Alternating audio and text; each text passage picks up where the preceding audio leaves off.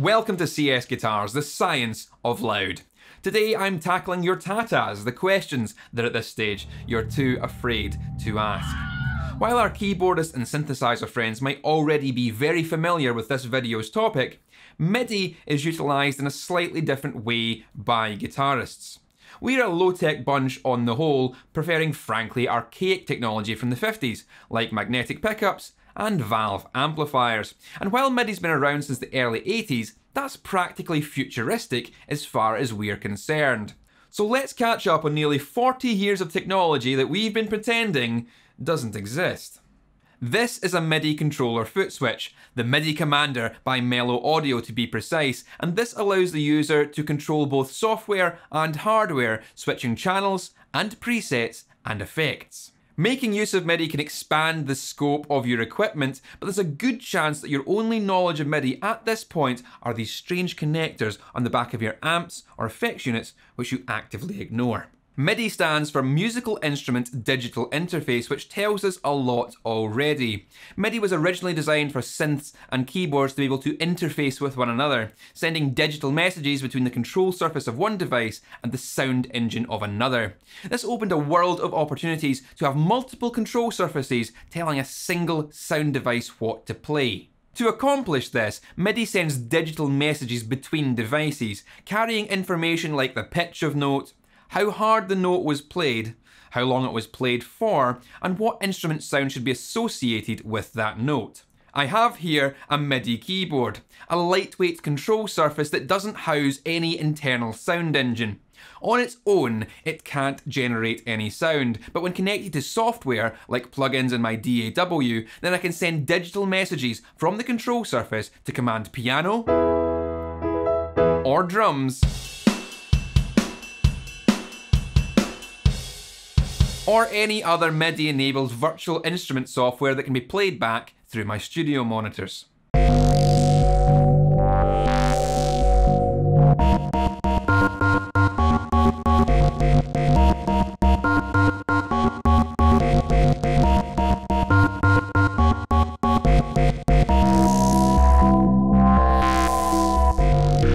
When it comes to guitars though, we utilise MIDI a little differently. Well, there are MIDI guitars that replace strings with digital commands that operate in a very similar fashion to the keyboard controller. These are not what I want to discuss here. We don't use MIDI to command our notes in replacement to our guitar. Rather, we use it as a convenient way to control our physical amps and effects, or any amp simulation software we happen to be using. So rather than sending information about pitch, velocity, duration, etc., we can use MIDI to send instruction to change an amp channel, switch on an effect, or recall an entire saved preset sound. Many physical products feature MIDI functionality. My Engel Savage 120 is one such example. This is a 4-channel amplifier with a million different switches to fine-tune your tone. Obviously, if you were to manually switch channels, you'd also have to switch all of these tone shaping buttons too, which isn't exactly practical. So Engel have very sensibly designed the amplifier to be MIDI compatible, meaning that I can connect the Meloaudio MIDI Commander using the 5-pin DIN cable, and when I've dialed in a tone that I like, I can save the set of instructions to recall that setting. Note that all the MIDI Commander is doing here is remembering a sequence of numbers and assigning it to a foot switch. When we press on that foot switch, it sends those numbers to the amplifier, which decodes the message and assigns each number to a different parameter on the amp. With this foot switch, I can have 4 switchable presets on the bottom row and 4 individual on-off commands on the top row. So for example, I could program a different preset for each of the 4 amplifier channels, or indeed have multiple presets for a single channel on the bottom row, and have the top row able to switch between the 2 master volumes, or turn the noise gate on and off, or command any individual feature of the amplifier within whatever preset is active. Alternatively, I could assign all 8 foot switches to be presets if I so wanted.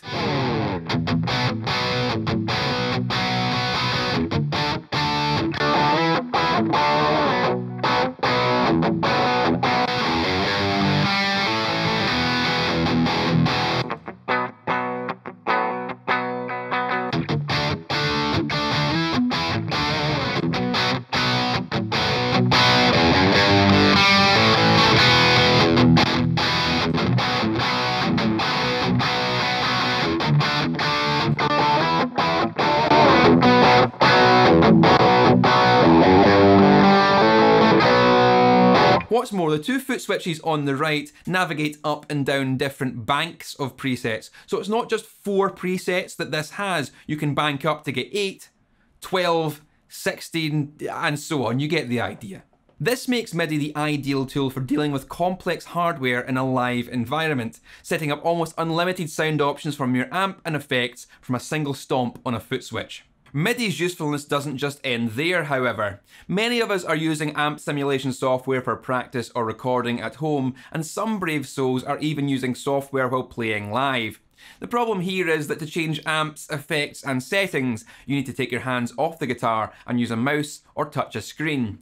This is frustrating, and if you're anything like me, it puts you off using software entirely.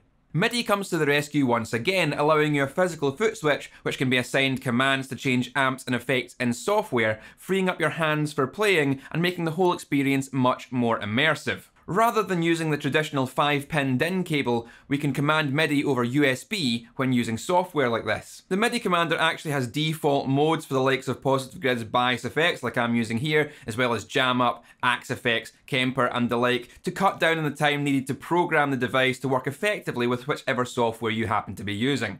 Once again, all the MIDI commander is actually doing is sending digital instruction to the software, and the software is able to change its parameters accordingly.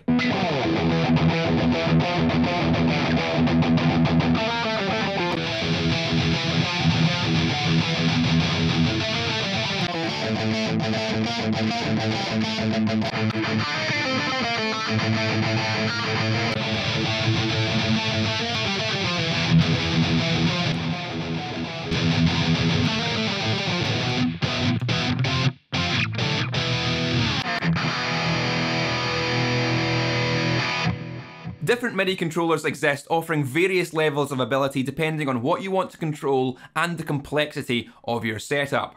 While it might not be the most advanced MIDI controller on the market, Meloaudio's MIDI commander offers everything you need to get started your journey into MIDI control. Multiple banks, reassignable foot switches, and default setup modes make it easy to program to your liking. The unit itself is solidly made from a sturdy and substantial aluminium housing, and it powers from either 2 AAA batteries or a 5-volt USB power source.